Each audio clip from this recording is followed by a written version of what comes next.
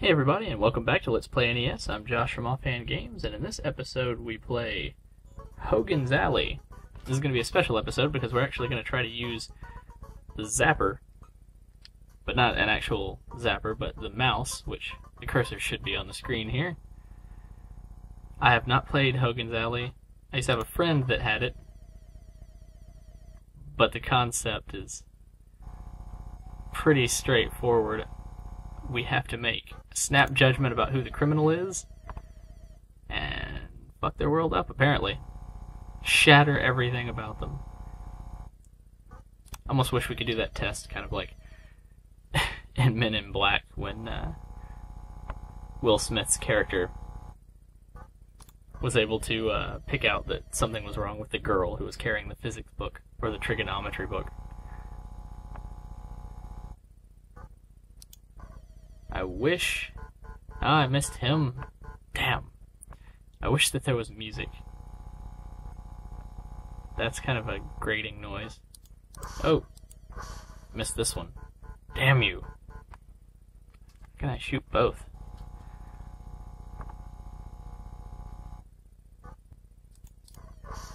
Looks like he's the only one there. That's good. Hogan's Alley is apparently a shooting range.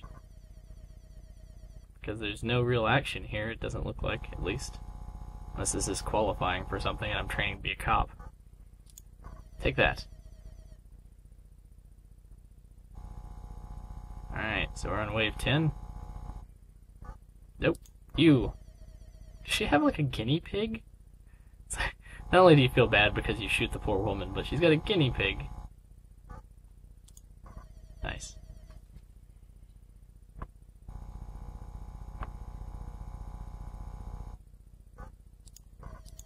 Ah, I missed him. Yeah, I don't see how this would have really worked all that well with the zapper, because I could never really hit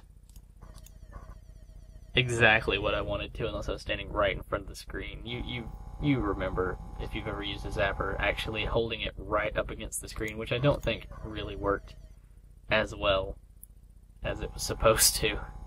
But as zappers started going out, people get so frustrated. Damn you. Sharpshooter. Alright, let's see what we can do.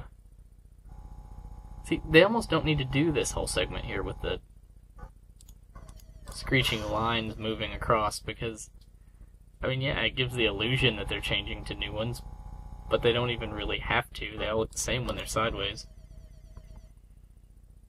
I don't know what the sharpshooter meant. Let's take some focus, though. You really have to be ready right when they flip. I had your typical duck hunt, skeet shoot set up with my zapper. I'd almost like to find another zapper. One day I'd like to have a complete collection of all the controllers and the various types of systems that were out. The official controllers, of course, not... Really? How'd I miss? Not the lame Mad Catz controllers. Of course, you all know, if you played with one of those, it was because you were over at your friend's house and he wanted to be player one.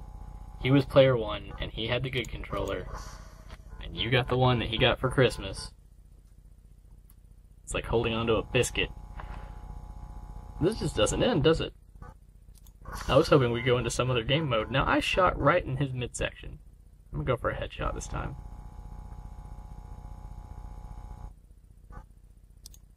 Take that. Wonder how many you're allowed to miss. We're on wave 26, jeez. No, that's friendly cop. Damn!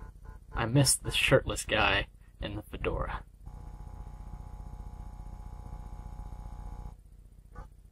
Nope. Damn, I went the wrong direction. My strategy so far has been to focus on the one in the middle, and if it's not the villain, make a jump left or right. So we have about a 2/3 chance of being correct, and if there are two enemies, then you just really have to be on the ball. They seem to flip a little bit faster now. I see, you can play until you miss 10 times. Well, It's got kind of a Duck Hunt sound to it. I mean, the sound effects are almost identical. The music at the intro, at least.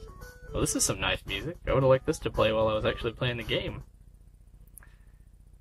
But yeah, I mean, playing with a cursor, or playing with a mouse rather, works a lot better because you can aim exactly where you want on the screen. You don't have to worry about accidentally, firing in the wrong place just because the zapper didn't pick up the right input. But yeah, that's Hogan's Alley. So, as always, thanks for watching Let's Play NES. You can share and like the video and subscribe to the channel to help us grow, and I'll see you next time.